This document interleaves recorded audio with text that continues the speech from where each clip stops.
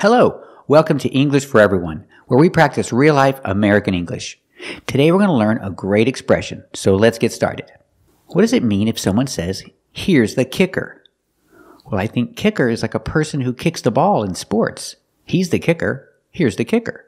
But it's different. When someone says, "Here's the kicker," or "the kicker is this," it means this is the really surprising thing that happened.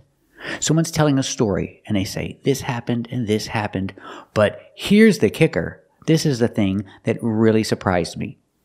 This is the really surprising thing." Let's hear some examples. Here's the kicker. Here's the kicker. Here's the kicker. Now, here's the kicker.